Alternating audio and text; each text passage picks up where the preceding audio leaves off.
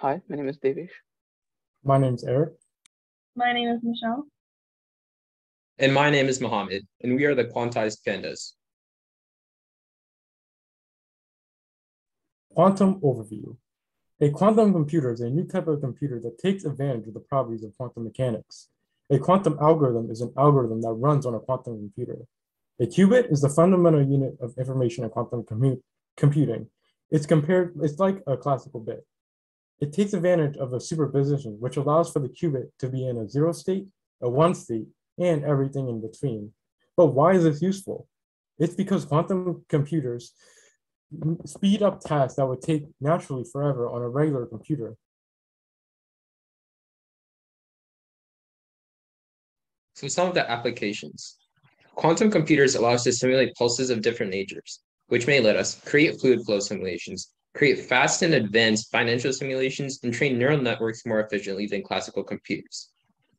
And to do these, we need to solve systems of linear equations really quickly, and a lot of them all together, which we can do with the quantum advantage of the HHL algorithm.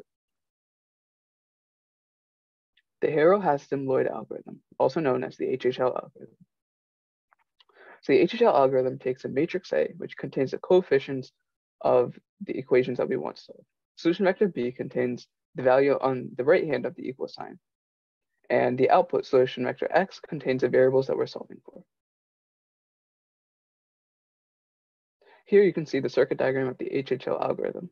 We start with the initialization of B, phase estimation, controlled rotation, inverse phase estimation, measurement, and then post-processing. So the first step in the algorithm is to prepare the data vector B. Quantum state preparation is important because we can't directly work with classical data in quantum computing.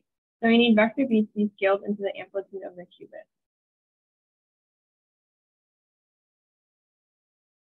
Quantum phase estimation.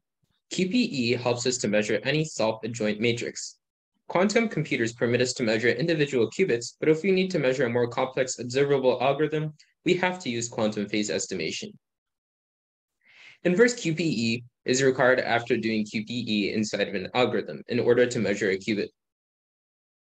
At the high level, QPE essentially prepares the eigenstates of the Hermitian operator in the register and stores the corresponding eigenvalue in the second register. Eigenvalue inversion. This is the magic and what makes the HHL algorithm work. The goal is to put the qubit register into the state seen to the right. This seems hard, but this can be achieved by rotating the first qubit in the register about the y-axis, based on the eigenvalues that was previously encoded into the qubit registers by the QPE. Classical post-processing. Most algorithms today are hybrid algorithms, meaning that they're both quantum and classical in nature. For the quantum portion, we run it 10,000 times, or we have 10,000 shots. That means we get 10,000 measurements. Of these measurements, we only count the measurements that end with a 1. And of those measurements, we take the probability of measuring a 0 in the first instance and a 1 in the first instance. Taking both those probabilities, we take the square root, and this prepares our X state, which contains our variables that we're solving for. But if we take these values and divide both of them, we'll get the ratio of the X and Y variables. Results. We ran our algorithm on IBM's quantum computers, Oslo and Nairobi, and it really shows the amount of error that you can find in today's quantum computers. Our algorithm should negate the effects of computations on the second qubit and the third qubit. But here we can see that a lot of our measurements have 1 states in the second and third qubits. This goes to show the amount of error that you find in today's quantum computers. This is what an ideal simulation would look like. We see that there are all zeros in the second and third qubits, and of the last qubits, there are 2 that we measure with 1, and one measurement is 0001, and the other is 1001. We see that both of these have probability about 2.5, which means that the ratio of our variables is about a 1-to-1 ratio. So some of the resource estimation of the HHL algorithm that we implemented. So the qubit count used was 4 qubits used. And we used 49 gates within the HHL algorithm, and the average circuit construction time was about 3.729 nanoseconds.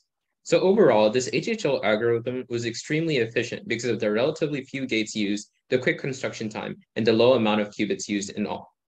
And this algorithm is very efficient to use because of the low amount of qubits used. And the relatively low amount of gates used allows us to manipulate a qubit with lower amounts of potential error in between because there are fewer environmental factors, like photonic rays, that can disrupt the qubit between its first use and its final measurement. Our main obstacle was understanding the notation of the math operations in the language that research papers use. When we finished the code, another big problem was understanding what the output meant and how to use it. But with some time and help from the instructors, we were able to solve these issues. Thank you so much for listening, and we hope you enjoyed our presentation.